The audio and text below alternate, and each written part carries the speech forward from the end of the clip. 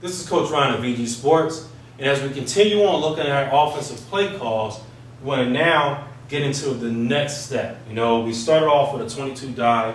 We followed it up with a nice little pass route combination by our tight end and our wide receiver to the strong side of the field. And now we want to look at how we can get our receiver open or make this play even more effective based on a defense actually playing this rather well, all right? And actually look at an adjustment that the defense may make. So the first play, quite possibly, we were able to beat them with the backside slant, all right?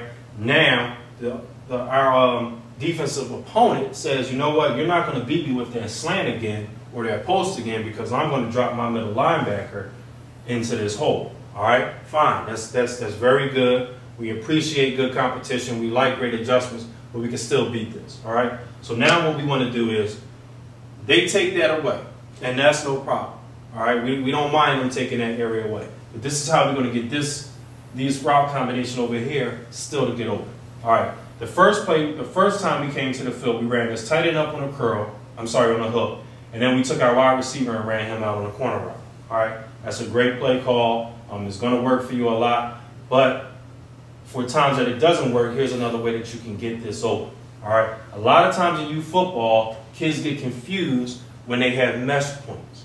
And mesh points is if we have routes rubbing each other or breaking off of each other, it makes it extremely hard for these kids because they're used to reacting. And a lot of times in practice, they don't practice against routes running off of each other or actually working with each other. So this is what we'll do here now. We're going to take our wide receiver, who's lined up in like a twin tight end type formation, or he's just on H-back, whatever one you want to call it. We're going to take him and run him up on a curl. On a hook. I apologize for keep calling it a curl. We're going to take our tight end instead, and we're going to switch the routes and have the tight end break to the corner. So our mesh point are going to be at the same point.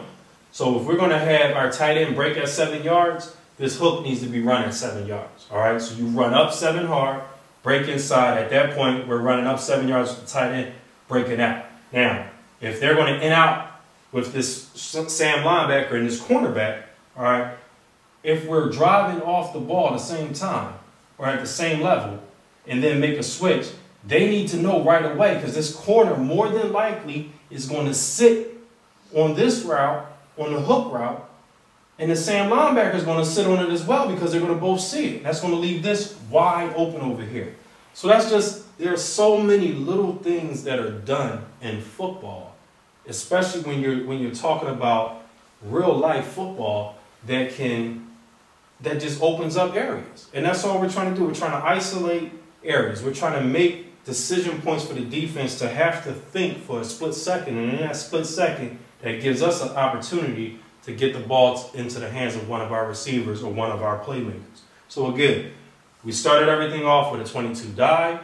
We don't even have to stay with a 22 dive. We can go ahead and get in there with a 32 dive, get our fullback in the game. No matter what you want to do, we're starting off with a run. That's just how I am personally, but you don't have to start off that way. You can come out like this and then go into the run. But no matter what, the sequence of plays is dictating how we're dictating confusion to the defense, and we know what they want to do adjustment-wise, all right? So what we can also do is we're going to follow with another video based on what's going to happen if your players or if you from the sideline see this middle linebacker inching back.